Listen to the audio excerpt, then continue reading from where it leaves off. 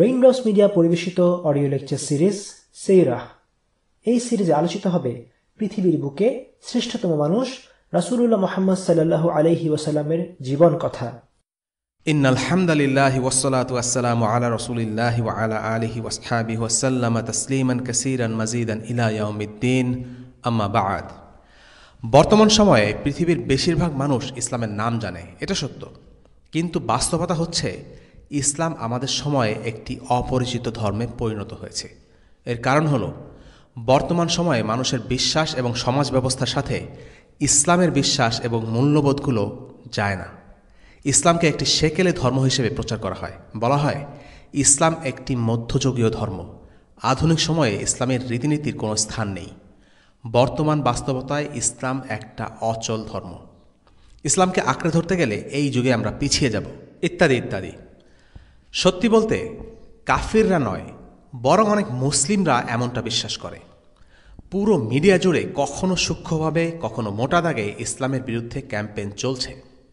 আল্লাহ রাসূল সাল্লাল্লাহু আলাইহি ওয়াসাল্লাম একটি হাদিসে বলেছেন, ইসলাম এক সময়ে অপরিচিত হয়ে যাবে। অর্থাৎ ইসলাম মানুষের জীবন থেকে এমনভাবে হারিয়ে যাবে যে ইসলামকে আর চেনাই যাবে না। যারা ইসলামের কথা বলবে, যারা ইসলাম পালন করবে, তাদের কথাবার্তা, কাজকর্ম, বেশভূষা অদ্ভুত মনে হবে। ইসলামের প্রথম যুগে এমনটাই হয়েছিল। আল্লাহ রাসূল সাল্লাল্লাহু আলাইহি ওয়াসাল্লাম যখন মানুষকে ইসলামের দিকে আহ্বান করলেন, তখন তারা ছিলেন অপরিচিত, স্রোতের বিপরীতে দাঁড়িয়ে। মুসলিমদের সবাই বাঁকা চোখে দেখত, তারা হয়ে গেলেন সমাজের পর। এরকম একটি অবস্থায় আসলে দ্বীন ইসলামের উপর টিকে থাকা খুবই কঠিন ব্যাপার। প্রতিটি মুহূর্তে নিজের পরিচয়, নিজের বিশ্বাস নিয়ে খোঁটা শুনতে কার ভালো লাগবে? এজন্য আমরা দেখছি দীর্ঘদিনের সেকুলারাইজেশনের কারণে মুসলিম দেশগুলোর মুসলিমরাও ঠিকমতো ইসলাম পালন করে না। ইসলামের প্রতি একটা অনীহা, অবিশ্বাস আর সন্দেহ কাজ করতে থাকে। ইসলামের বিধিনিষেধগুলোকে আজব মনে হতে থাকে, কারণ মুসলিম সমাজের প্রচলিত রীতিগুলোই এখন অনেকাংশে অনইসলামিক। একজন শাইখ বলেছিলেন, সমাজে প্রচলিত ব্যবস্থাকে বদলে দেয়া সহজ কথা নয়। নৌকায় ঢিল ছুড়লে সবাই কেঁপে ওঠে। নবী রাসূলুল্লাহ তাদের সমাজে ক্ষমতাশীলদের গড়া স্ট্যাটাস কোকে চ্যালেঞ্জ করতে গিয়ে অনেক বাধা বিপত্তির সম্মুখীন হয়েছেন। তারা কষ্ট করেছেন, তাদের অনুসারীরাও কষ্ট করেছেন, কিন্তু সেজন্য তাদেরকে তাদের উদ্দেশ্য থেকে বিচ্যুত করা যায়নি। আজকের দিনেও ক্ষমতাসীনরা শক্ত আসন গেড়ে বসেছে। তাদের মোকাবেলা করার সাহস সবার নেই। যদি আপনি একে বৃদ্ধাঙ্গুলি দেখাতে চান, আপনাকে যন্ত্রণা ভোগ করতে হবে, আপনাকে এর জন্য চড়া মূল্য পরিশোধ করতে হবে। যারা এই স্ট্যাটাস কোর বিরোধিতা করে, তারা যখন দেখে এই কাজ সহজ নয়, তাদের অনেকেই অনিচ্ছুক হয়ে যায়। কারণ অনেকের চোখে আজকের পৃথিবীতে স্রোতের বিপরীতে যাওয়াটা হলো এক ধরনের পাগলামি। শাইখের এই কথার সূত্র ধরে আমরা বলতে পারি, হ্যাঁ, ইসলাম কারো কারো চোখে আজ পাগলামি, উন্মাদনা আর গোড়ামি, ঠিক যেমনটা ছিল মক্কার সেই সমাজে। কাজে আমরা আলোচনা করব স্রোতের বিপরীতে যাওয়া কিছু মানুষের গল্প, যারা ইসলামের বিরুদ্ধে কুরাইশদের অর্গানাইজড ক্যাম্পেইন দ্বারা প্রতারিত না হয়ে ইসলামের সত্যকে চিনেছেন, ইসলাম গ্রহণ করে হয়েছেন অপরিচিত। প্রথমেই আবু যর রাদিয়াল্লাহু আনহু, গিফারের বাতিঘর। ইসলামের ইতিহাসে অনন্য এক নাম আবু যর গিফারি রাদিয়াল্লাহু আনহু। কি ছিল তার ইসলামে আসার কাহিনী? ইমাম আহমদ একটি হাদিস বর্ণনা করেছেন, যেখানে আবু যর রাদিয়াল্লাহু আনহু নিজেই তার ইসলাম গ্রহণের কাহিনী আমাদের বর্ণনা করেছেন। শোনা যাক তার ভাষ্য। আমরা ছেড়ে চলে এলাম আমাদের গিফার শহর। ছোট থেকে যেখানে বড় হয়েছি, শেষ পর্যন্ত সেই গিফার ছাড়তে বাধ্য হলাম। মা আর ভাইকে নিয়ে বেরিয়ে পড়লাম নতুন কোনো গন্তব্যের আশায়। গিফারের লোকেরা বড্ড বাড়াবাড়ি করছিল। পবিত্র মাসেও তাদের যুদ্ধ বিগ্রহ লেগে থাকে। আশহুরুল হুরুমের এই অপমান আর সহ্য করা যায় না। আশহুরুল হুরুম হলো সেই 4 মাস যেগুলোকে আরবের লোকেরা পবিত্র মাস বলে গণ্য করত। এ সময় তারা যুদ্ধ বিগ্রহ থেকে বিরত থাকত। আরবের সুপ্রতিষ্ঠিত ঐতিহ্য, এই 4 মাসে কোনো প্রকার হত্যা বা খুনোখুনি করা যাবে না। এই 4 মাসের মর্যাদা কেউ ক্ষুণ্ণ করবে না। তবে গিফারের লোকেরা ব্যতিক্রম। লুটপাট, হানাহানি করাই তাদের পেশা। এসব পবিত্র মাস বা প্রচলিত নিয়মনীতির ধার ধারত না তারা। কাফেলা আক্রমণ, চুরি, হত্যা এগুলোই ছিল তাদের কাজ। তাদের অপকর্মের ফলে সারা আরব জুড়ে তাদের দুর্নাম ছড়িয়ে পড়ে। ইসলাম গ্রহণের আগেও আবু যর রাদিয়াল্লাহু আনহু স্বগোত্রের এই অপরাধপ্রবণ জীবন পছন্দ করতেন না। সবার কাছে যা পানি ভাত, আবু যর রাদিয়াল্লাহু আনহু গিফারির কাছে সেটাই গর্হিত অপরাধ। তিনি যেন নিজ ভূমে পরবাসী। তাই একসময় পরিবারসহ গিফার ছেড়ে দেওয়ার সিদ্ধান্ত নিলেন। প্রথমে দেখা করলেন তার চাচার সাথে। তার চাচা আবার অন্য গোত্রের সদস্য। আবু যরের ভাষায়, চাচা আমাদের প্রতি খুবই দয়ালু এবং যত্নবান ছিলেন। কিন্তু তাদের প্রতি চাচার এই বিশেষ যত্নআত্তি ও মেহমানদারি বাকি আত্মীয় স্বজনদের সহ্য হচ্ছিল না। তারা তাদেরকে হিংসা করত। একদিন সুযোগ বুঝে আবু যরের চাচার কানে বিষ ঢেলে দিল, বলল, আপনি যখন এখানে থাকেন না, সেই সুযোগে আবু যরের ভাই উনাইস আপনার স্ত্রীর সাথে দেখা সাক্ষাৎ করে। আপনার স্ত্রীর ব্যাপারে তার বেশ আগ্রহ। চাচা আগে পিছে কিছু বিবেচনা না করে সোজা আবু যর ও তার ভাই উনাইসের কাছে হাজির হল। তাদেরকে এই সব বিষাক্ত কথা শুনিয়ে ছাড়লেন। আবু যর তার চাচার কথা শুনে অত্যন্ত মর্মাহত হলেন। বললেন, চাচা, আপনার দীর্ঘদিনের যত্নআত্তি আর উত্তম আচরণ সবই আজ বরবাদ হয়ে গেল। আপনি কিভাবে পারলেন আমাদের বিরুদ্ধে এমন একটা অভিযোগ আনতে? আপনার এত দয়ার আর কোনো মূল্য থাকল না। এই বলে তারা শীঘ্রই গোছগাছ করে চাচার বাড়ি ছেড়ে চলে এলেন। চাচা আমার কথায় খুব দুঃখ পেলেন। ওনার চিন্তা শক্তি ফিরে এলো। উনি এসব কথা তোলার জন্য খুব আফসোস করতে লাগলেন। কাপড়ে মুখ ঢেকে খুব কাঁদছিলেন চাচা। কিন্তু আমাদের রাগ কমল না। এমন অভিযোগের পর আর থাকা সম্ভব না। তাই সব কিছু ছেড়ে ছুড়ে সেখান থেকে চলে এলাম। এরপর আবু যরের পরিবার মক্কার কাছাকাছি একটি অঞ্চলে আশ্রয় নেয়। আবু যর বর্ণনা করেন, আমার ভাই উনাইস ব্যবসা করার উদ্দেশ্যে মক্কায় যায়। সেখানে তার সাথে এক লোকের দেখা হয়। সে নিজেকে নবী বলে দাবি করছিল। উনাইস ফিরে এসে বলল, আমার সাথে আজ এক লোকের সাক্ষাৎ হয়েছে। তিনি এক নতুন দিন প্রচার করছেন। তিনি একমাত্র আল্লাহর ইবাদত করেন। আমি বললাম, আরে, আমি তো ইতিমধ্যে সকল প্রকার মূর্তি ও দেবদেবীর পূজা বাদ দিয়েছি। 3 বছর যাবৎ কেবল এক আল্লাহ তাআলার ইবাদত করছি। আবু যরের মতো মানুষগুলোর ফিতরাহ ছিল বিশুদ্ধ। তাদের জন্মগত স্বভাব ও প্রকৃতি বলে দিত কোনটা সঠিক আর কোনটা ভুল। আবু যরকে জিজ্ঞেস করা হয়েছিল, তুমি কিভাবে আল্লাহর কাছে দোয়া করতে? তিনি বললেন, আল্লাহ আমাকে যে দিকে ফিরে দোয়া করার নির্দেশ দেন, আমি সেদিকে ফিরেই দোয়া করতাম। আল্লাহ আমাকে যেভাবে দোয়া করতে বলেন, আমি সেভাবে দোয়া করতাম। আমি রাতভর দোয়া করতাম যতক্ষণ না ঘুম এসে আমাকে আচ্ছন্ন করে নেয়। এরপর সূর্যের আলোয় আমি ঘুম থেকে জেগে উঠি। আবু যর তার ভাইয়ের কাছে জানতে চাইলেন, সেই মানুষটি কি শেখান? উত্তরে উনাইস আবু যরকে ইসলামের কিছু শিক্ষার কথা বললেন। তিনি নবীজি সাল্লাল্লাহু আলাইহি সাল্লামের কাছ থেকে সেগুলো শিখেছিলেন। এরপর আবু যর তাকে জিজ্ঞেস করলেন, আচ্ছা, লোকেরা তার সম্পর্কে কি বলে আমাকে বলো তো? লোকেরা বলে যে সে একজন জাদুকর, গণক, মিথ্যাবাদী। না, তুমি আমার কৌতূহল মেটাতে পারছো না। আমি নিজেই যাব তার সাথে দেখা করতে। লোকেরা তার ব্যাপারে যা বলে তা সত্য নাও হতে পারে। এখানে আমরা দেখতে পাচ্ছি আবু যর রাদিয়াল্লাহু আনহু মক্কার CNN বা বিবিসির উপর ভরসা করে থাকেননি। তিনি নিজে গিয়ে রাসূলুল্লাহ সাল্লাল্লাহু আলাইহি সাল্লামের ব্যাপারে খোঁজ নেয়ার সিদ্ধান্ত নেন। আবু যরের বর্ণনায় ফেরা যাক। তিনি বলেন, আমি মক্কায় পৌঁছে যাকে প্রথমে সামনে পেলাম তাকেই জিজ্ঞেস করে বসলাম, তুমি কি আমাকে মুহাম্মাদের কাছে নিয়ে যেতে পারবে? কথা নেই, বার্তা নেই, সেই লোক সজোরে চিৎকার করে কুরাইশদের জড়ো করে ফেলল। কুরাইশরা এসে আমার উপর অতর্কিত হামলা করে মারতে শুরু করল। পাথর, নুড়ি, হাতের কাছে যা আছে তা নিয়ে আমার দিকে ছুটতে থাকে। এক সময় আমি জ্ঞান হারাই। যখন জ্ঞান ফিরল, তখন আমার অবস্থা নুসুব আহমারের মতো। নুসুব আহমার হলো সেই পাথর যার উপর কুরাইশরা তাদের দেবদেবীর নামে পশু বলি দিত। ফলে পাথরটা রক্তে ভিজে লাল হয়ে থাকত। মার খাওয়ার পর আবু যরের শরীরের অবস্থা ছিল সেই পাথরের মতো। আবু যর বর্ণনা করেন, আমি জমজম কূপের কাছে গিয়ে সেখান থেকে পানি খেলাম আর জমজমের পানি দিয়ে গায়ের রক্ত ধুয়ে মুছে পরিষ্কার করলাম। এরপর আমি কাবার পাশে গেলাম। ইমাম আহমদের বর্ণনায় আছে যে আবু যর রাদিয়াল্লাহু আনহু সেখানে 30 দিন অবস্থান করেন, কেননা তিনি জানতেন না কোথায় রাসূলুল্লাহ সাল্লাল্লাহু আলাইহি সাল্লামের দেখা পাওয়া যাবে। আবু যর বলেন, পুরো সময়টাতে আমার কাছে জমজমের পানি ছাড়া আর কোনো খাবার ছিল না। খাবার ছাড়া 30 দিন বেঁচে থাকা সম্ভব কিনা সে কথা আজকে চিকিৎসকরাই ভালো বলতে পারবে। তবে মজার ব্যাপার হলো, আবু যর বলেন, সে সময় আমার ওজন বাড়তে থাকে। আমার স্বাস্থ্য এত ভালো হয়ে গেল যে আমার পেটে ভাঁজ পড়ে যায়। একদিন দেখতে পেলাম 2 জন মহিলা কাবার চারপাশে তাওয়াফ করছে। প্রত্যেক চক্করে তারা ইসাফ আর নাইলার পাথরকে স্পর্শ করছিল। ইসাফ আর নাইলা নিয়ে একটা গল্প প্রচলিত আছে। তারা ছিল প্রেমিক প্রেমিকা, বিয়ে করেনি।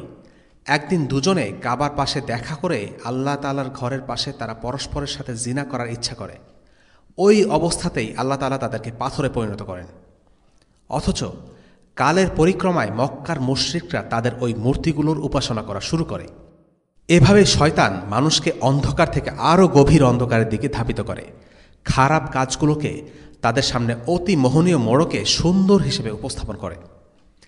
মূর্তি পূজার সূচনা হয় এভাবে। পৃথিবীর বুকে সর্বপ্রথম যে মানুষগুলোর মূর্তি নির্মাণ করা হয়েছিল তারা আদতে খারাপ লোক নয়, বরং সৎ কর্মশীল মানুষ ছিলেন। নূহ আলাইহিসসালামের জাতি থেকে যখন নেককার লোকদের মৃত্যু হলো, তখন শয়তান এসে মানুষদের বলতে থাকে, তোমরা তাদের মূর্তি তৈরি করলেই তো পারো, ওদের মূর্তি দেখে তোমাদের আল্লাহর কথা, ভালো কাজের কথা মনে পড়বে। ফলে লোকেরা ভালো নিয়তে তাদের মূর্তি করে শয়তানের প্রথম পদাঙ্ক অনুসরণ করে।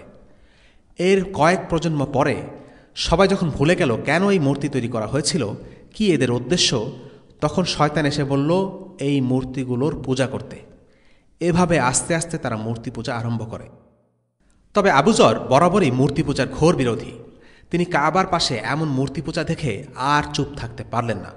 মহিলা দুটোর দিকে মন্তব্য ছুড়ে দিলেন, বললেন, তোমরা পাথর দুটোর একটি আরেকটির সাথে সঙ্গম করিয়ে দিলেই তো পারো। দুই মহিলা তাজ্জব হয়ে গেল, তাদের মুখ থেকে কথা যেন হারিয়ে গেল। হতে পারে তার কথা তারা বোঝেইনি, অথবা এমনও হতে পারে যে তারা নিজের কানকে বিশ্বাস করতে পারছিল না যে তাদের দেবতাদের নামে এরকম বাজে কথা কেউ বলতে পারে। তারা কোনো উত্তর না দিয়ে তা অফ করতে থাকে। আবু যর যখন দেখলেন তাদের কথায় মহিলাদের কোনো ভাবাবেগ নেই, তিনি তার চেয়েও বাজে একটি মন্তব্য করলেন। এবারে মহিলাদের আর কোনো সন্দেহ রইল না। তারা নিশ্চিত হয়ে গেল এই লোকটা আসলেই দেবদেবীদের সম্পর্কে আজে বাজে কথা বলছে। অমনি দুজন চিৎকার করতে করতে দৌড়ে মক্কার রাস্তায় চলে গেল। ছুটতে ছুটতে একেবারে হাজির হল মুহাম্মদ সাল্লাল্লাহু আলাইহি ওয়াসাল্লাম ও আবু বকর রাদিয়াল্লাহু আনহুর সামনে। রাসূলুল্লাহ সাল্লাল্লাহু আলাইহি ওয়াসাল্লাম তাদের দেখে জিজ্ঞেস করলেন, কি হয়েছে তোমাদের? ওই যে ওখানে একটা মুরতাদ। কি করেছে সে কথা মুখে আনার মতো নয়। রাসূলুল্লাহ লোকটির সাথে দেখা করতে চললেন। তিনি সেখানে আবু যরকে পেলেন। তাকে জিজ্ঞেস করলেন, তুমি কোথা থেকে এসেছ? আমি এসেছি গিফার গোত্র থেকে। রাসূলুল্লাহ সাল্লাল্লাহু আলাইহি ওয়াসাল্লাম মমতার সাথে তার হাত আবু যরের কপালে রাখলেন। আবু যর বলেন, রাসূলুল্লাহ আমাকে দেখে বিস্ময়ে অভিভূত। সত্যের অনুসন্ধানে কেউ একজন গিফার থেকে মক্কায় চলে এসেছে। কেননা গিফারে আইন কানুন মানার কোনো বালাই নেই, পবিত্র মাস পর্যন্ত তোয়াক্কা করে না। সেই গিফারের একজন মানুষ কিনা সত্য ধর্মের খোঁজে মক্কায় চলে এলো। বিস্ময়কর ব্যাপারই বটে। অথচ যেখানে মক্কার কুরাইশরা ধর্মে কর্মে সবার চেয়ে এগিয়ে থাকা সত্ত্বেও সত্য দিনের ব্যাপারে এগিয়ে এলো না। আমার কাছে মনে হলো যে আমি গিফার থেকে এসেছি এটা শুনে হয়তো ওনার পছন্দ হয়নি, তাই তিনি আমার কপালে হাত দিয়েছেন। আমি হাত বাড়িয়ে কপাল থেকে ওনার হাত সরাতে গেলাম। সাথে সাথেই আবু বকর রাদিয়াল্লাহু আনহু আমার হাতে বাড়ি মেরে নামিয়ে দিলেন, বললেন, হাত নামিয়ে নাও। আবু যর ছিলেন অনুসন্ধানী ব্যক্তি, যার তার যে কোনো কথা মেনে নেয়ার লোক নন। আপন ভাই যখন নবীর সন্ধান এনেছিল, তিনি তার কথায় সন্তুষ্ট হতে পারেননি। সত্যের ব্যাপারে আবু যরের সহজাত একটা বোধ বরাবরই কাজ করত। অন্যায়কে তিনি কোনোদিনই সহ্য করতে পারেননি। ভিটেমাটি ছেড়েছেন, সত্যের সন্ধানে সুদূর মক্কায় এসেছেন, মার খেয়েছেন, তবু সত্যের প্রতি আগ্রহ দমেনি। কথোপকথনে এক পর্যায়ে আবু যরের অন্তরে সকল প্রশ্নের অবসান হল। যেই সত্যের সন্ধানে তিনি এতদূর এসেছিলেন, আজ যেন সেই সত্য তার সামনে এসে দাঁড়াল। সেই চিরন্তন সত্যের সামনে তিনি মাথা নত করে দিলেন। আবু যর ইসলাম গ্রহণ করলেন। আজ থেকে তিনি মুসলিম। রাসূলুল্লাহ সাল্লাল্লাহু আলাইহি ওয়াসাল্লাম আবু যরকে উপদেশ দিলেন, তোমার ঈমানের কথা কারো কাছে প্রকাশ করো না। কিন্তু প্রবল উৎসাহে আবু যর পরদিনই মক্কার কুরাইশদের সামনে চিৎকার করে উঠলেন, আশহাদু আল্লা ইলাহা ইল্লাল্লাহ ওয়া আশহাদু আন্না মুহাম্মাদুর রাসূলুল্লাহ। এই কাজের ফল কি হতে পারে সেদিকে নজর দেওয়ার কোনো সময় যেন নেই। শাহাদা শোনামাত্র কুরাইশরা আমাকে ছেঁকে ধরল, এমনভাবে এলোপাতাড়ি মারতে শুরু করল, আরেকটু হলো আমি সেদিনই মারা পড়তাম। ঠিক তক্ষুনি আব্বাস বিন আব্দুল মুত্তালিব এসে পড়ল এবং সে যাত্রা রক্ষা পেলাম। তিনি বললেন, তোমরা জানো এই লোক কোথাকার? এই লোক গিফার গোত্রের। এই কথা শুনে সঙ্গে সঙ্গে সবাই আমাকে রেখে পালিয়ে গেল। আবু যর অপ্রতিরোধ্য। দ্বিতীয় ও তৃতীয় দিনেও তিনি একই কাজ করলেন। প্রতিদিনই মক্কার লোকেরা তাকে মারধর করত, আর আব্বাস এসে বলতেন, এই লোক গিফার গোত্র থেকে এসেছে। আব্বাস বলতেন, তোমরা কি জানো এই লোক তোমাদের হাতে মারা পড়লে কি হবে? তোমাদের কোনো কাফেলা নিরাপদে সিরিয়া পর্যন্ত পৌঁছাবে না। রাসূলুল্লাহ সাল্লাল্লাহু আলাইহি ওয়াসাল্লাম এরপর আবু যরকে বললেন, তুমি তোমার লোকদের কাছে ফিরে যাও, তাদের কাছে ইসলামের বার্তা পৌঁছে দাও। যখন শুনবে আমি বিজয়ী হয়েছি, তখন আমার সাথে দেখা করতে এসো। আবু যর রাদিয়াল্লাহু আনহু রাসূলুল্লাহ সাল্লাল্লাহু আলাইহি সাল্লামের সাথে খুব অল্প সময় কাটিয়েছিলেন, তাই রাসূলুল্লাহর কাছ থেকে খুব বেশি কিছু শেখার সুযোগ হয়তো তেমন হয়নি। হয়তো তিনি হাতে গোনা কিছু আয়াত ও হাদিস শিখতে পেরেছিলেন, কিন্তু সেগুলোকে সম্বল করেই গিফারে ফিরে যান তিনি। সেখানকার লোকদের ইসলামের দাওয়া দিতে শুরু করেন, আর দেখতে দেখতে গিফারের লোকেরা ইসলাম প্রবেশ করতে শুরু করল। তিনি বলেন, রাসূলুল্লাহ সাল্লাল্লাহু আলাইহি সাল্লাম যখন হিজরত করেন ততদিনে আমার গোত্রের প্রায় অর্ধেক লোকই মুসলিম। আমরা ঠিক করলাম যে রাসূলুল্লাহ সাল্লাল্লাহু আলাইহি সাল্লামের সাথে দেখা করতে যাব, আর তখন গোত্রের বাকি অর্ধেকও বলে উঠল, রাসূলুল্লাহ সাল্লাল্লাহু আলাইহি সাল্লাম মদিনায় আসলে আমরাও তার সাথে দেখা করতে যাব, আমরাও তখন ইসলাম গ্রহণ করব। এইভাবে এক এক করে পুরো গিফার গোত্রই মুসলিম হয়ে যায়। অতঃপর একদিন নবীজি সাল্লাল্লাহু আলাইহি সাল্লাম দিগন্তে ধুলোর মেঘ দেখতে পান। দেখে মনে হচ্ছিল কোনো সৈন্যদল আক্রমণ করতে আসছে। কয়েকজন সাহাবী নিজেদের অস্ত্রশস্ত্র নিয়ে প্রস্তুত হতে উদ্যত হন, কিন্তু রাসূলুল্লাহ সাল্লাল্লাহু আলাইহি সাল্লাম বলে উঠলেন, না, সম্ভবত আবু যর আসছে। রাসূলুল্লাহ সাল্লাল্লাহু আলাইহি সাল্লামের ধারণা সত্য হল। বস্তুত এই ধূলিমেঘ ছিল আবু যরের বাহিনীর। তিনি তার পুরো গোত্রকে সাথে নিয়ে নবীজি সাল্লাল্লাহু আলাইহি ওয়াসাল্লামের কাছে বায়াত দিতে মদিনায় আসছিলেন। সে যুগে গিফার এবং আসলাম এই দুই গোত্রের মাঝে চরম প্রতিদ্বন্দ্বিতা। আসলামের লোকের আবিষ্কার করল গিফারের সব লোক মুসলিম হয়ে গেছে। শুধু তাই নয়, তারা আল্লাহর রসুলের কাছে গিয়ে বায়াতও দিয়ে ফেলেছে। তারা অবিলম্বে রাসূলুল্লাহ সাল্লাল্লাহু আলাইহি ওয়াসাল্লামের কাছে গিয়ে বলল, আমরাও মুসলিম হব। রাসূলুল্লাহ সাল্লাল্লাহু আলাইহি ওয়াসাল্লাম দোয়া করলেন, গিফার, আল্লাহ যেন তাদের মাফ করে দেন। আসলাম, আল্লাহ যেন তাদের উপর শান্তি বর্ষিত করেন। পুরো দুটো গোত্র মুসলিম হয়ে যাওয়া এই বিশাল ঘটনা পিছিয়ে ছিলেন একজন মাত্র লোক, আবু যর গিফারি রাদিয়াল্লাহু আনহু। তিনি অনেক বড় আলেম ছিলেন না, তার অনেক বেশি বুজুর্গীও ছিল না। পরবর্তীতে অনেক ইলম অর্জন করলেও ইসলাম গ্রহণের পরপর খুব অল্প সংখ্যক আয়াতই কিন্তু জানতেন। কিন্তু এই সীমিত জ্ঞান সম্বল করেই তিনি এগিয়ে যান। এর পেছনে ছিল তার আন্তরিকতা ও নিষ্ঠা। আর এভাবেই আবু যর রাদিয়াল্লাহু আনহুর মাধ্যমে গিফার ও আসলামের সমস্ত লোক মুসলিম হয়ে যায়। আরবের যে লোকগুলো কখনো মুসলিম হবে বলে আশাও করা যায়নি, তারাই ইসলাম গ্রহণ করে। এখন আবু যর রাদিয়াল্লাহু আনহুর কাহিনী থেকে আমরা কি শিক্ষা পেতে পারি? 1. যে ব্যক্তি সরল পথের খোঁজ করে আল্লাহ তাকে হিদায়াত দেন। আবু যর সত্য জানার প্রচেষ্টায় আন্তরিক ছিলেন, তাই আল্লাহ আযজা ওয়া জাল তাকে সত্যের সন্ধান দিয়েছেন। 2. রাসূলুল্লাহ সাল্লাল্লাহু আলাইহি ওয়াসাল্লাম বলেছেন, বাল্লিগু আন্নি ওয়ালাউ আয়া, আমার পক্ষ থেকে একটি আয়াত হলেও অন্যের নিকট পৌঁছে দাও। 3. আবু যর ছিলেন খুবই সাহসী। সত্য কথা অকপটে সবার সামনে প্রকাশ করে দিয়েছেন। মক্কায় একজন বিদেশি হওয়া সত্ত্বেও কথা বলতে ভয় পাননি, কারণ তিনি নিজের মুসলিম পরিচয় নিয়ে গর্বিত ছিলেন। 4. আবু যরের কাছ থেকে শিক্ষণীয় আরেকটি গুরুত্বপূর্ণ বিষয় হচ্ছে কোনো কথার সত্যতা যাচাই করা। মক্কার লোকেরা রাসূলুল্লাহ সাল্লাল্লাহু আলাইহি সাল্লামকে জাদুকর বা মিথ্যাবাদী বলে সবার কাছে প্রচার করছিল, কিন্তু তাদের দেখাদেখি আবু যর সেই কথায় বিশ্বাস করে ফেলেননি, বরং নিজ চোখে সত্যতা যাচাই করার জন্য মক্কায় এসেছেন। আল্লাহ সুবহানাহু ওয়া তাআলা মানুষকে বিবেক ও বুদ্ধি দান করেছেন। মুসলিমদের উচিত মিডিয়ার কথা অন্ধভাবে বিশ্বাস না করে নিজেদের বিবেক বুদ্ধি খাটিয়ে সত্য বোঝার চেষ্টা করা। 5. রাসূলুল্লাহ সাল্লাল্লাহু আলাইহি সাল্লাম একটি হাদিসে বলেছেন, কোনো ভালো কাজকেই ছোট মনে করো না, এমন যদি তা হয় তোমার ভাইয়ের দিকে তাকিয়ে এক চিলতে হাসি। যে কোনো ভালো কাজকেই নগণ্য ভাবা যাবে না, কেননা বিচারের দিনে একটি ছোট কাজও হয়তো অনেক ব্যবধান গড়ে দেবে। আবু যর রাদিয়াল্লাহু আনহু ইসলাম সম্পর্কে খুব বেশি জানতেন তা কিন্তু না, তিনি অল্পই জানতেন। আর তিনি নিজের গোত্রে ফিরে গিয়ে যা জানতেন তা দ্বারাই ইসলামের দাওয়াত দেন। এর বেশি কিছু করেননি। হয়তো তখন তার কল্পনাতেও আসেনি যে তার পুরো গোত্র তার আহ্বানে সাড়া দিয়ে মুসলিম হয়ে যাবে, এমনকি তাদের দেখাদেখি আসলাম গোত্রও ইসলাম গ্রহণ করবে। কিন্তু দায়ীদের কাজই এটা, তারা বীজ বুনবে, চারা গাছ জন্ম দেবেন আল্লাহ সুবহানাহু ওয়া তাআলা। হাদিসে আছে, কোনো ব্যক্তি হয়তো তেমন চিন্তাভাবনা না করেই এমন একটি ভালো কথা বলে ফেলবে যার কারণে আল্লাহ তার উপর সন্তুষ্ট হয়ে পড়বেন এবং তার জন্য জান্নাত নির্ধারিত করে দেবেন। আর কোনো ব্যক্তি হয়তো এমন একটা কথা বলে বসবে যা আল্লাহর রাগের কারণ হবে, ফলে আল্লাহ তার সেই কথার জন্য জাহান্নামের আগুনে নিক্ষেপ করবেন। 6. সত্যের জন্য কষ্ট করা চাই, সত্য জানার জন্য নিজের পক্ষ থেকে ত্যাগ স্বীকার করা চাই। আবু যর রাদিয়াল্লাহু আনহু তার ভাইয়ের রিপোর্ট শুনে সন্তুষ্ট ছিলেন না। তিনি নিজে এসে নবুয়তের বিষয়টা যাচাই করলেন। নিজের গোত্র ছেড়ে অন্য এক জায়গায় চলে আসলেন সত্য জানার খোঁজে। বর্তমান সময়ে আমরা ইসলামের অনেক বিষয় নিয়ে দ্বিধাদ্বন্দ্বে ভুগি আর সেটা নিয়ে অভিযোগ করি, কিন্তু আমাদের উচিত আন্তরিকতার সাথে সময় ব্যয় করে জানা এবং বোঝার চেষ্টা করা। 7. সাবধানতা অবলম্বন করা যেমন জরুরি, তেমনি কখনো কখনো সাহসিকতা দেখানোও জরুরি। একটি বর্ণনা অনুসারে আবু যর রাদিয়াল্লাহু আনহু এসেই নিজের পরিচয় প্রকাশ করেননি। তিনি আলী বিন আবি তালিবের বাসায় অতিথি হিসেবে 3 রাত কাটিয়েছিলেন। যখন তার কাছে মনে হলো আলীকে বিশ্বাস করা যায়, তখন তিনি আলী রাদিয়াল্লাহু আনহুর কাছে নিজের উদ্দেশ্য প্রকাশ করলেন। এটা হচ্ছে সাবধানতা। অন্যদিকে তিনি ঠিকই কুরাইশদের সামনে গিয়ে প্রকাশ্যে নিজেকে মুসলিম হিসেবে ঘোষণা করেছেন। এটা ছিল কুরাইশদের মান সম্মানে বড় একটা আঘাত। এটা ছিল তাদের আভিজাত্যের প্রতি একটা ধাক্কা। মক্কার বাইরে থেকে কেউ এসে এভাবে মুখের উপরে ইসলাম গ্রহণের ঘোষণা দেবে, এটা তারা দুঃস্বপ্নেও হয়তো ভাবেনি।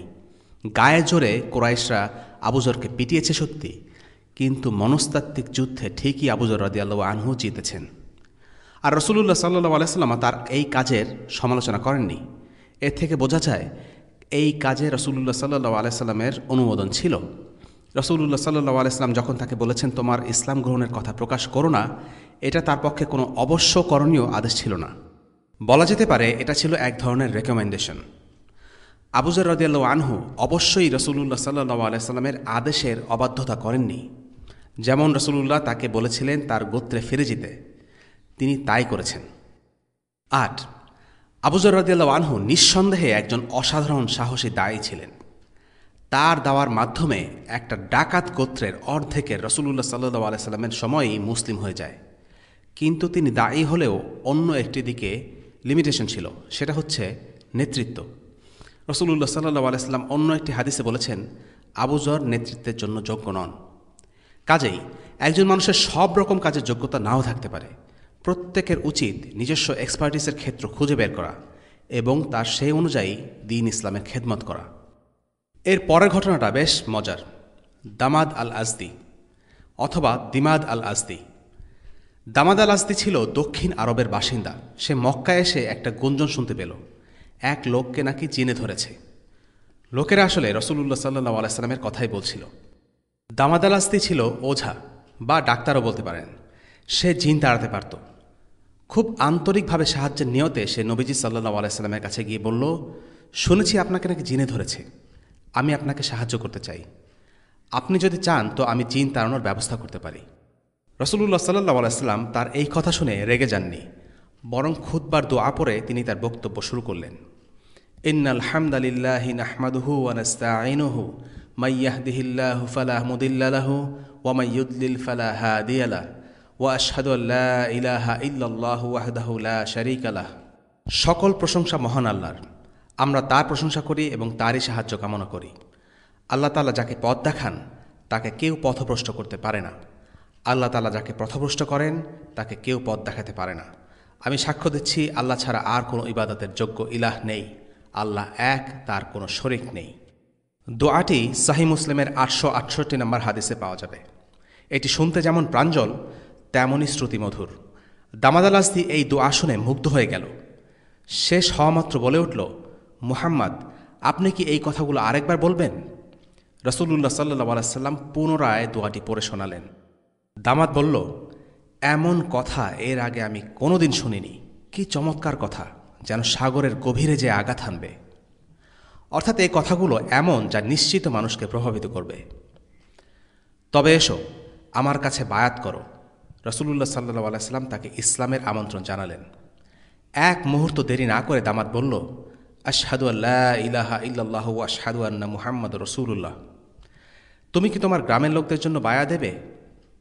আমি আমার লোকেদের জন্য বায়া দেব।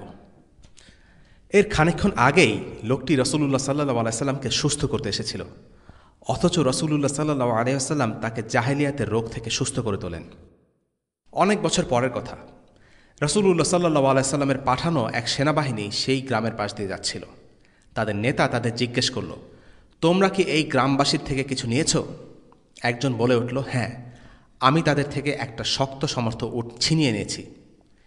সেনাবাহিনীর নেতা এই কথা শুনে বললেন, ওদেরকে উটটা ফেরত দিয়ে দাও, কেননা এটা হচ্ছে দামাদ আল আজদির গ্রাম। ওরা রাসূলুল্লাহ সাল্লাল্লাহু আলাইহি ওয়াসাল্লামের কাছ থেকে নিরাপত্তা প্রাপ্ত হয়েছে। দামাদ আল আজদির ঘটনা থেকে আমরা কয়েকটা শিক্ষা পাই। 1.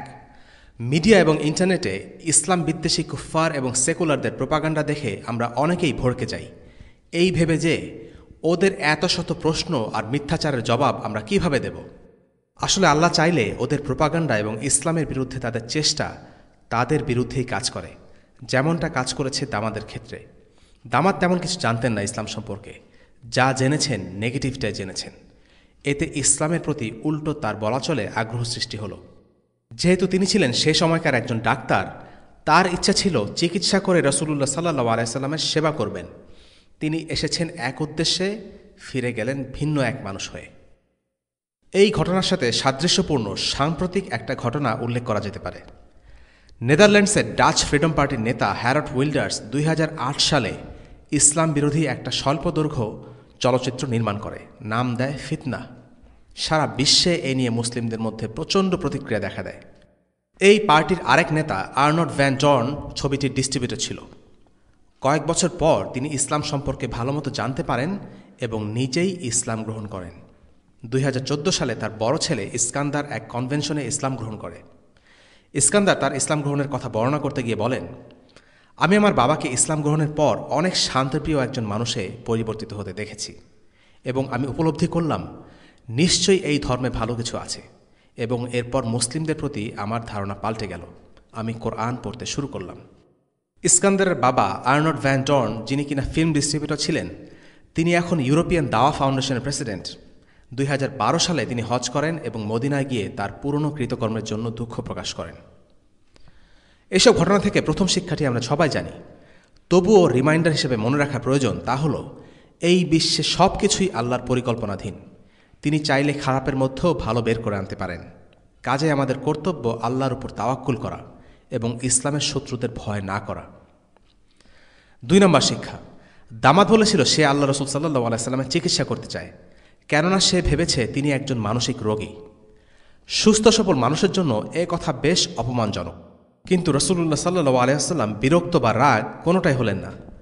প্রচণ্ড ধৈর্যশীল বিচক্ষণ এই মানুষটি বুঝতে পারলেন যে লোকটি নিশ্চয়ই তার সম্পর্কে উল্টাপাল্টা কিছু শুনেছে। কাজেই এই ঘটনা থেকে দাঈদের শিক্ষা হল সবর। মানুষ ইসলাম সম্পর্কে উল্টোপাল্টা ভাবলে তাতে অধৈর্য না হয়ে তাদের মানসিকতা এবং ব্যাকগ্রাউন্ড বুঝে তাদের সেভাবে ইসলামের দিকে আহ্বান করতে হবে। 3 নম্বর শিক্ষা, রাসূলুল্লাহ সাল্লাল্লাহু আলাইহি ওয়াসাল্লাম যে দোয়াটি পড়েছিলেন সেটা খুবই সংক্ষিপ্ত কিন্তু তাৎপর্যপূর্ণ এবং গভীর। এই দোয়াটিকে বলা হয় খুতবাতুল হাজা। এই দোয়াটিও ছিল একটা দাওয়া। কাজেই খুব সংক্ষিপ্ত কথাও হৃদয়ে গভীর প্রভাব ফেলতে পারে যদি আমরা সুন্নাহর অনুসরণ করি। পরের সাহাবী আমর বিন আবাসা। সহিহ মুসলিমে আমর বিন আবাসা নামের এক সাহাবীর ঘটনা বর্ণিত আছে। তিনি ছিলেন আরবের অধিবাসী। আমর বিন আবাসা নিজ মুখেই তার ইসলাম গ্রহণের কাহিনী বর্ণনা করেছেন। জাহেলিয়াতের সময় থেকে আমার অন্তরে দৃঢ় বিশ্বাস ছিল যে আমার সমাজের লোকেরা যে ধর্মে অনুসরণ করছে তা মিথ্যা, ভ্রান্ত। তাদের মূর্তি পূজায় আমি কোনোদিনই বিশ্বাস করিনি। আমার মন থেকে জানতাম এই ধর্ম সঠিক নয়। হঠাৎ একদিন শুনলাম মক্কার এক ব্যক্তি নতুন ধর্ম প্রচার করছে। এই খবর শোনা মাত্র আমি আমার উঠে পিঠে চড়ে গোপনে তার সাথে দেখা করতে এলাম। তখন মক্কার পরিস্থিতি এমন কঠোর ছিল যে মক্কার বাইরের কেউ মুহাম্মদ সাল্লাল্লাহু আলাইহি সাল্লামের সাথে প্রকাশ্যে সাক্ষাৎ করতে পারত না। আমি রাসূলুল্লাহ সাল্লাল্লাহু আলাইহি সাল্লামের সাথে দেখা করে তাকে জিজ্ঞেস করলাম, কে আপনি? তিনি বললেন, আমি একজন নবী। এর অর্থ কি? এর অর্থ আমি আল্লাহর কাছ থেকে প্রেরিত হয়েছি। তিনি আপনাকে কি দিয়ে পাঠিয়েছেন? তিনি আমাকে এই বার্তা সহকারে পাঠিয়েছেন যে একমাত্র তারই ইবাদত করতে হবে, তার সাথে আর কাউকে শরিক করা যাবে না, সমস্ত মূর্তি ধ্বংস করে দিতে হবে এবং আত্মীয়তার সম্পর্ক রক্ষা করতে হবে। আমি কি আপনাকে অনুসরণ করতে পারি? রাসূলুল্লাহ সাল্লাল্লাহু আলাইহি সাল্লাম ছিলেন দূরদর্শী। তিনি মক্কার এই বিপন্ন পরিস্থিতিতে আমরকে টেনে আনতে চাইলেন না। বললেন, তুমি এখন আমার অনুসরণ করতে পারবে না। তুমি কি দেখছো না আমার কি অবস্থা? তোমার লোকেদের কাছে ফিরে যাও। যখন শুনবে আমি বিজয়ী হয়েছি তখন আমার সাথে এসে দেখা করো। রাসূলুল্লাহ সাল্লাল্লাহু আলাইহি সাল্লাম জানতেন তিনি জয়ী হবেন। এখানে তিনি আমরকে ইসলাম গ্রহণে নিষেধ করেননি, বরং গোপনে ইসলাম পালন করতে বলেছেন। আমি চলে এলাম। এরপর থেকে আমি মুহাম্মদ সাল্লাল্লাহু আলাইহি সাল্লামের ব্যাপারে নিয়মিত খোঁজ খবর রাখতাম। মুসাফিরদের কাছে জিজ্ঞেস করতাম মুহাম্মাদের কি খবর। এরপর একদিন শুনলাম মুহাম্মদ সাল্লাল্লাহু আলাইহি সাল্লাম মদিনায় হিজরত করেছেন এবং তিনি বিজয়ী হয়েছেন। এই কথা শুনেই আমি মদিনা রওনা দিলাম। নবীজির কাছে পৌঁছে তাকে জিজ্ঞেস করলাম, আপনি কি আমাকে চিনতে পেরেছেন? নবীজির সাথে আমরের প্রথমবার সাক্ষাৎ হওয়ার পর বহু বছর কেটে যায়। প্রথমবার খুব অল্প সময়ের জন্যই দেখা হয়েছিল, কিন্তু আল্লাহ রসুল সাল্লাল্লাহু আলাইহি ওয়াসাল্লাম তো কাউকে ভুলে যান না। রসুলুল্লাহ বললেন, হ্যাঁ চিনেছি, তুমি হলে সেই ব্যক্তি যে মক্কায় আমার সাথে দেখা করতে এসেছিলে। নেতৃত্বের জন্য এই গুণটি বিশেষভাবে উল্লেখযোগ্য। একজন নেতাকে অবশ্যই তার অনুসারীদের খুব ভালোভাবে চিনতে হবে। নবী সুলাইমান আলাইহিসসালামের মাঝেও এই গুণের প্রকাশ লক্ষ্য করা যায়। যখন তার পক্ষী বাহিনী থেকে মাত্র একটি পাখি অনুপস্থিত ছিল, তিনি বুঝে গিয়েছিলেন যে হুদহুদ পাখি সেখানে নেই। এরপর আমর বিন আবাসা বলেন, হে আল্লাহ রসুল, আল্লাহ আপনাকে যে জ্ঞান দিয়েছেন তা থেকে আমাকে শিক্ষা দিন, আমাকে সালাত নিয়ে কিছু বলুন। রসুলুল্লাহ সাল্লাল্লাহু আলাইহি ওয়াসাল্লাম তার কাছে সালাত আদায়ের পদ্ধতি বর্ণনা করলেন। এরপর আমর বললেন, আমাকে অজু করা শেখান। এরপর রসুলুল্লাহ সাল্লাল্লাহু আলাইহি ওয়াসাল্লাম তাকে অজু করা শিখিয়ে দিলেন। এভাবেই একটা সাধারণ মানুষের মনেও রসুলুল্লাহ সাল্লাল্লাহু আলাইহি ওয়াসাল্লাম অসাধারণ স্থান করে নিয়েছিলেন। আমর বিন আবাসা রাদিয়াল্লাহু আনহুর কাহিনী থেকে আমরা কয়েকটা শিক্ষা পাই। 1 নম্বর, আমরা আগের একটি পর্বে হুনাফা অর্থাৎ হানিফদের নিয়ে আলোচনা করেছিলাম, যারা মক্কার জাহিলিয়াতের সেই যুগে শিরককে অপছন্দ করত এবং তাওহীদের অনুসারী ছিলেন। আমর বিন আবাসা বলছেন, তিনি মূর্তি পূজা অপছন্দ করতেন, অর্থাৎ তিনিও ছিলেন হানিফদের একজন। 2, রসুলুল্লাহ সাল্লাল্লাহু আলাইহি ওয়াসাল্লাম তার দাওয়াতে দুটো বিষয়ের কথা উল্লেখ করেছেন, আল্লাহর হক এবং বান্দার হক। আল্লাহর হক হলো তার সাথে কাউকে শরিক না করা, এবং বান্দার একটি হক হচ্ছে আত্মীয়দের সাথে সম্পর্ক রক্ষা করা। 3, এখানে একটা ব্যাপার লক্ষণীয়। রসুলুল্লাহ সাল্লাল্লাহু আলাইহি ওয়াসাল্লাম এখানে বলছেন মূর্তি ধ্বংস করার কথা, অথচ আমরা জানি মাক্কি জীবনে রসুলুল্লাহ সাল্লাল্লাহু আলাইহি ওয়াসাল্লাম কোনো মূর্তি ধ্বংস করেননি। মূর্তি পূজার বিরুদ্ধে তার যুদ্ধ ছিল বাকযুদ্ধ, কিন্তু তবু কেন তিনি মূর্তি ধ্বংস করার কথা বলছেন? এর উত্তর হল, কোনো একটি হুকুম পালনে মুসলিমরা অসমর্থ হলে সেই হুকুমকে পরিবর্তন করা যাবে না, বা অস্বীকার করা যাবে না, অথবা গোপন করা যাবে না। রসুলুল্লাহ সাল্লাল্লাহু আলাইহি ওয়াসাল্লাম মূর্তি ধ্বংস করতে এসেছেন, কিন্তু মাক্কি জীবনে তার সেই সামর্থ্য ছিল না। সেজন্য তিনি মূর্তি ধ্বংসের মিশন গোপন করেননি। কুরাইশরা ঠিকই জানত, আল্লাহ রসুল সাল্লাল্লাহু আলাইহি ওয়াসাল্লামের যদি সামর্থ্য থাকে, তবে আজ হোক না হোক কাল ঠিকই তিনি সব মূর্তিকে ধ্বংস করবেন। আর এই কারণেই তারা প্রথম দিনে রসুলুল্লাহ সাল্লাল্লাহু আলাইহি ওয়াসাল্লামের বিরোধিতা করেছে। কাজেই মুসলিমদের উচিত নিজের দ্বীনের ব্যাপারে সৎ হওয়া। নিজেদের ঈমানি দুর্বলতা বা পালনের সক্ষমতা না থাকলে কোনো একটি হুকুমকে গোপন করা যাবে না। 4, রসুলুল্লাহ সাল্লাল্লাহু আলাইহি ওয়াসাল্লাম তার অনুসারীদের নিরাপত্তার ব্যাপারে চিন্তিত ছিলেন। তিনি চাইতেন না কেউ অযথা বিপদে পড়ুক, তাই আমরকে বলেছেন তিনি যেন ইসলাম গ্রহণের খবর গোপন রাখেন এবং নিজের পরিবারের কাছে ফিরে যান। 5, আমর জিজ্ঞেস করেছিল, কারা আপনার অনুসারী? রসুলুল্লাহ সাল্লাল্লাহু আলাইহি ওয়াসাল্লাম বলেছিলেন, হুর এবং আবদ। এই কথার অর্থ হচ্ছে যারা স্বাধীন এবং দাস। অর্থাৎ রসুলুল্লাহ সাল্লাল্লাহু আলাইহি ওয়াসাল্লামের অনুসারীদের মধ্যে স্বাধীন এবং দাস উভয় রকম ব্যক্তি ছিল। রসুলুল্লাহ সাল্লাল্লাহু আলাইহি ওয়াসাল্লাম এখানে নিরাপত্তার খাতিরে শুধু বলেছেন হুর এবং আবদ। তিনি সাহাবীদের পরিচয় আমরকে দেননি। ইবনে কাসির রাহিমাহুল্লাহ বলেন, হুর এবং আবদ নামে সত্যি সত্যি দুজন মানুষ ছিল। তার মতে আল্লাহ রসুল সাল্লাল্লাহু আলাইহি ওয়াসাল্লাম ইচ্ছে করেই ঘুরিয়ে উত্তর দিয়েছিলেন। এটা করেছেন তিনি নিরাপত্তার স্বার্থে। কাজেই যেখানে মুসলিমরা নিরাপদ নয়, সেখানে এই ধরনের কিছু কৌশল অবলম্বন করা উচিত। এরপরে যাকে নিয়ে আমরা আলোচনা করছি তার নাম হচ্ছে আত-তুফাইল ইবনে আমর আদ-দাওসি। ইবনে হিশাম বলেন, আত-তুফাইল এমন এক সময় ইসলাম গ্রহণ করেন যখন মক্কার কুরাইশরা রসুলুল্লাহ সাল্লাল্লাহু আলাইহি ওয়াসাল্লামের বিরুদ্ধে মক্কাবাসী এবং মক্কায় আগত লোকদের এই বলে সাবধান করছিল যে কেউ যেন তার কথায় কান না দেয়। তুফাইল ছিলেন মক্কার বাইরে দাউস গোত্রের একজন কবি। তার ইসলাম গ্রহণের কাহিনী তিনি নিজেই উল্লেখ করেছেন, যা সিরাতে ইবনে হিশামে উল্লেখ আছে। তিনি বলেন, রসুলুল্লাহ সাল্লাল্লাহু আলাইহি ওয়াসাল্লাম মক্কায় থাকাকালে তিনি একবার কোনো কাজে সেখানে আসেন। তিনি ছিলেন একজন কবি, বিচক্ষণ ও ভদ্রলোক। তিনি মক্কায় পৌঁছানোর সাথে সাথেই একদল কুরাইশ তার সাথে সাক্ষাৎ করল এবং বলল, হে তুফাইল, আপনি আমাদের দেশে এসেছেন, খুবই খুশির কথা। তবে সাবধান থাকবেন, কেননা আমাদের মাঝে এই যে লোকটির আবির্ভাব হয়েছে, সে আমাদের অনেক ঝামেলার মধ্যে ফেলে দিয়েছে।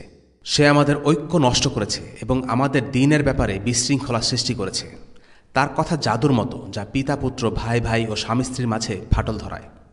আমাদের আশঙ্কা আছে যে সে আমাদের যে বিপদে ফেলেছে সে বিপদে আপনাকেও আর আপনার কওমকেও ফেলতে পারে, কাজেই আপনি তার কখনো কোনো কথা শুনবেন না। তুফাল রাদিয়াল্লাহু আনহু বলেন, আল্লাহর কসম, তারা এভাবে আমার পেছনে লেগে থাকল। ফলে আমিও সংকল্প করলাম আমি তার কোনো কথা শুনব না এবং নিজেও তার কাছে কোনো কথা বলবো না। এমনকি অনিচ্ছা সত্ত্বেও তার কোনো কথা যদি কানে ঢুকে পড়তেও পারে, এই আশঙ্কায় আমি যখন কাবা শরীফে যেতাম তখন কানে কাপড় এঁটে নিতাম। এমনিভাবে আমি একদিন যখন কাবা শরীফে যাই তখন দেখি রাসূলুল্লাহ সাল্লাল্লাহু আলাইহি ওয়াসাল্লাম সেখানে দাঁড়িয়ে সালাত আদায় করছেন। আমি তার কাছাকাছি এক জায়গায় দাঁড়ালাম, কিন্তু আল্লাহ তাআলার ইচ্ছা ছিল আমাকে তার কিছু কথা শোনানোর। তিনি বলেন, তখন আমি সুন্দর কথা শুনলাম, মনে মনে বললাম, আমার মা সন্তানহারা হোক, আল্লাহর কসম, আমি তো একজন কবি ও বুদ্ধিমান লোক, ভালো মন্দ আমার কাছে অস্পষ্ট থাকে না, কাজেই আমি তার বক্তব্য কেন শুনছি না? যদি ভালো হয় তা গ্রহণ করব, আর যদি তা মন্দ হয় তা বর্জন করব। তুফাইল রাদিয়াল্লাহু আনহু বলেন, আমি অপেক্ষা করতে থাকলাম। এরপর রাসূলুল্লাহ সাল্লাল্লাহু আলাইহি ওয়াসাল্লাম তার বাড়ির দিকে রওনা হলেন। আমি তার অনুসরণ করলাম। তিনি তার বাড়িতে প্রবেশ করলে আমিও তার সঙ্গে প্রবেশ করলাম। বললাম, হে মুহাম্মদ, আপনার সম্প্রদায় আপনার সম্পর্কে এই কথা বলে। আল্লাহর কসম, তারা আমাকে আপনার ব্যাপারে এত বেশি ভয় দেখিয়েছে যে আমি আমার কানে তুলা পর্যন্ত গুজে নেই, যাতে আমি আপনার কথা শুনতে না পাই। কিন্তু আল্লাহর ইচ্ছা ছিল ভিন্ন। তিনি আমাকে আপনার কথা শোনালেন। আমি এক সুমধুর বাণী শুনেছি। কাজেই আপনি আপনার দ্বীনের বিষয়টি আমার সামনে তুলে ধরুন। তিনি আমার সামনে ইসলাম পেশ করলেন এবং আমাকে কোরআন পাঠ করে শোনালেন। আল্লাহর কসম, এমন মধুর বাণী আমি আর কখনো শুনিনি এবং এমন ভারসাম্যপূর্ণ ধর্মীয় বিধানের কথা জানতে পারিনি। আমি তখনই ইসলাম কবুল করলাম এবং সত্যের সাক্ষ্য দিলাম। এরপর আমি বললাম, হে আল্লাহর নবী, আমি আমার সম্প্রদায়ের একজন মান্যগণ্য ব্যক্তি। আমি তাদের কাছে ফিরে গিয়ে ইসলামের দাওয়াত জানাব। আপনি আল্লাহর কাছে দোয়া করুন যেন তিনি আমাকে এমন কোনো নিদর্শন দান করেন যা আমার দাওয়াতের পক্ষে সহায়ক হবে। তিনি বললেন, আল্লাহুম্মা জাআল্লাহু আয়া, হে আল্লাহ, তাকে একটি নিদর্শন দিন। যে নিদর্শন তাকে দেয়া হয়। তুফাল রাদিয়াল্লাহু আনহু বলেন, আমি স্বদেশের উদ্দেশ্যে রওনা হলাম। যখন এক গিরিপথে পৌঁছালাম তখন আমার দু চোখ মাঝ বরাবর একটি আলো জ্বলে উঠল।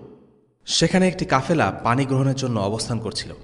আমি আল্লাহর কাছে দোয়া করলাম, এটা আমার চেহারা ভিন্ন অন্য কোথাও স্থানান্তর করে দিন। আমি আশঙ্কা করছিলাম যে লোকেরা ভাবতে শুরু করবে তাদের ধর্ম ত্যাগের জন্য আমার চেহারা বিকৃতি ঘটেছে।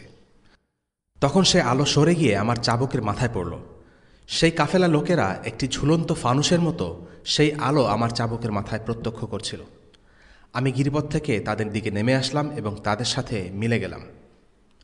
তুফাইল রাদিয়াল্লাহু আনহু বলেন, বাড়ি আসার পর আমার বৃদ্ধ পিতা আমার সাথে সাক্ষাৎ করতে আসলেন।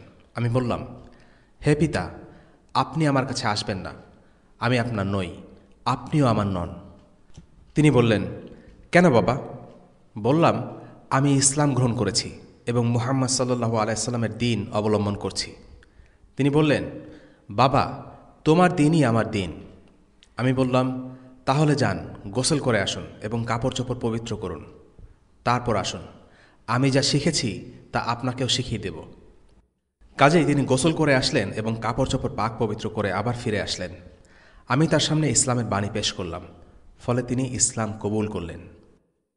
তিনি বলেন, এরপর আমার স্ত্রী আমার সাথে দেখা করতে আসলো। আমি বললাম, তুমি আমার থেকে দূরে সরে যাও, তুমি আমার কেউ নও, আমি তোমার কেউ নই। সে বলল, এর কারণ কি? আমি বললাম, ইসলাম তোমার ও আমার মাঝে বিচ্ছেদ ঘটিয়ে দিয়েছে। আমি দ্বীনে ইসলামের দীক্ষা নিয়ে মুহাম্মদ সাল্লাল্লাহু আলাইহি ওয়াসাল্লামের অনুসারী হয়েছি। সে বলল, তাহলে আমার দ্বীনও তাই যা আপনার দ্বীন। আমি বললাম, তাহলে যাও, জুসসারার পানি হতে পবিত্র হয়ে আসো। ইবন হিশাম বলেন, জুসসারা ছিল দাওস গোত্রের একটি প্রতিমা। তারা তার জন্য একটি পশু চারণক্ষেত্র বরাদ্দ করে রেখেছিল। এই চারণক্ষেত্রে পাহাড় থেকে নেমে আসা পানি জমে একটি ক্ষুদ্র জলাশয়ের সৃষ্টি হয়েছিল। জুসসারার পানি বলতে সেই জলাশয়ের পানি বোঝানো হয়েছে। তুফাইল রাদিয়াল্লাহু আনহু বলেন, আমার স্ত্রী বলল, আমার পিতামাতা আপনার প্রতি কুরবান হোক, জুসসারার পক্ষ হতে আমাদের শিশুর কোনো ক্ষতির আশঙ্কা নেই তো? আমি বললাম, না, সে দায়িত্ব আমার। কাজেই সে গিয়ে গোসল করে আসলো। আমি তার কাছে ইসলামের বাণী পেশ করলাম এবং সে তা কবুল করে নিল। তুফাইল রাদিয়াল্লাহু আনহু বলেন, এরপর আমি দাওস গোত্রকে ইসলামের প্রতি আহ্বান জানালাম। কিন্তু তারা সাড়া দিতে দেরি করল। পরে আমি মক্কায় এসে রাসূলুল্লাহ সাল্লাল্লাহু আলাইহি সাল্লামের সাথে সাক্ষাৎ করলাম এবং তাকে বললাম, হে আল্লাহর নবী, দাওস গোত্র অশ্লীলতার মাঝে ডুবে আছে, আপনি তাদের জন্য বদদোয়া করুন। তিনি বললেন, ইয়া আল্লাহ, দাওস গোত্রকে হিদায়াত দান করুন। তারপর তিনি আমাকে বললেন, তুফাইল, তুমি তোমার সম্প্রদায়ের কাছে ফিরে যাও, তাদের আবার দাওয়াত দাও, আর দাওয়াতের কাজে নম্রতা বজায় রাখবে। তুফাইল রাদিয়াল্লাহু আনহু বলেন, আমি দাওস গোত্রের এলাকায় দাওয়াতি কার্যক্রম চালাতে থাকলাম। রাসূলুল্লাহ সাল্লাল্লাহু আলাইহি ওয়াসাল্লামের মদিনা হিজরতের পরও তা চালু থাকলো। এর মধ্যে বদর, উহুদ ও খন্দকের যুদ্ধ সংঘটিত হয়ে গেল। এরপর আমি রাসূলুল্লাহ সাল্লাল্লাহু আলাইহি ওয়াসাল্লামের উদ্দেশ্যে রওনা হলাম। এ সময় আমার সাথে ছিল দাওস গোত্রের সেই সব লোক যারা আমার ডাকে সাড়া দিয়ে ইসলাম কবুল করেছিল। রাসূলুল্লাহ সাল্লাল্লাহু আলাইহি ওয়াসাল্লাম তখন খায়বারে অবস্থান করছিলেন। পরিশেষে আমি দাওস গোত্রের ৭০ বা ৮০টি পরিবার নিয়ে মদিনায় পৌঁছলাম। পরে আমরা সেখান থেকে খায়বারে গিয়ে রাসূলুল্লাহ সাল্লাল্লাহু আলাইহি ওয়াসাল্লামের সাথে মিলিত হলাম। তিনি গনিমতের মাল থেকে অন্যান্য মুসলমানের সাথে আমাদেরও অংশ দিয়েছিলেন। এর পরের সাহাবীর গল্প আল হুসাইন রাদিয়াল্লাহু আনহু। কুরাইশরা আল হুসাইন নামের এক লোককে খুব সম্মান করত, কারণ তিনি ছিলেন বেশ বুদ্ধিমান আর বিচক্ষণ একজন ব্যক্তি। তিনি মক্কার কেউ ছিলেন না। কুরাইশরা ভাবল, মক্কার বড় বড় নেতারা রাসূলুল্লাহ সাল্লাল্লাহু আলাইহি ওয়াসাল্লামকে কনভিন্স করতে ব্যর্থ হয়েছে, কাজেই মক্কার বাইরের কাউকে দিয়ে চেষ্টা করে দেখা যাক। তারা বেছে নিল আল হুসাইনকে। তারা বলল, হুসাইন, তুমি আমাদের হয়ে মুহাম্মাদকে গিয়ে বোঝাও, সে আমাদের দেবতাদের নিয়ে অসম্মানজনক কথা বলে। তারা হুসাইনের সাথে রওনা দিল, তাকে রাসূলুল্লাহ সাল্লাল্লাহু আলাইহি ওয়াসাল্লামের বাসা পর্যন্ত পৌঁছে দিল এবং বাইরে দাঁড়িয়ে অপেক্ষা করতে থাকল। হুসাইন রাসূলুল্লাহ সাল্লাল্লাহু আলাইহি ওয়াসাল্লামের বাসায় গেলেন এবং তাকে বললেন, আচ্ছা, তোমার নামে এসব কি শুনছি বলো তো? তুমি নাকি আমাদের দেবতাদের ব্যাপারে আজে বাজে কথা বলো। তোমার বাবা তো এমন ছিলেন না, তিনি তো বুদ্ধিমান এবং ভালো মানুষ ছিলেন বলেই জানি। উত্তরে রাসূলুল্লাহ সাল্লাল্লাহু আলাইহি ওয়াসাল্লাম বললেন, শোনো, আমার আর তোমার বাবা তারা দুজনেই জাহান্নামী। আমাকে তুমি বলো, তুমি কয়জনের উপাসনা করো? আকাশের উপরে একজন আর জমিনের উপরে ৭ জন। যখন তুমি বিপদে পড়ো, কাকে তুমি ডাকো? যিনি আকাশে আছেন তাকে। যখন তোমার ধন সম্পদে টান পড়ে, তখন তুমি কাকে ডাকো? যিনি আকাশে আছেন তাকে। কেবল তিনি তোমার ডাকে সাড়া দেন, আর তুমি তার সাথে অন্যদের শরিক করো কি করে? কথাবার্তার এক পর্যায়ে রাসূলুল্লাহ সাল্লাল্লাহু আলাইহি ওয়াসাল্লাম হুসাইনকে বললেন, হুসাইন, তুমি ইসলাম গ্রহণ করো, তুমি নিরাপদ হয়ে যাবে। হুসাইন তখন বললেন, কিন্তু আমার সাথে তো আমার লোকেরা আছে, আমার গোত্র আছে, কি বলবো আমি? রাসূলুল্লাহ সাল্লাল্লাহু আলাইহি ওয়াসাল্লাম তখন তাকে একটি দোয়া শিখিয়ে দিলেন। বললেন, বলো, হে আল্লাহ, আমাকে হেদায়েত দাও যেন আমার কাজকর্ম সহজ হয়ে যায়, এবং আমার মধ্যে এমন জ্ঞান বাড়িয়ে দাও যা আমার উপকারে আসবে। হুসাইন তখন এই দোয়াটি করলেন। আল্লাহ তার দোয়াটি সেই মিটিংয়েই কবুল করলেন। মিটিং শেষ হবার আগেই হুসাইন ইসলাম কবুল করলেন। ইসলাম কবুল করেই তবেই তিনি উঠে দাঁড়ালেন।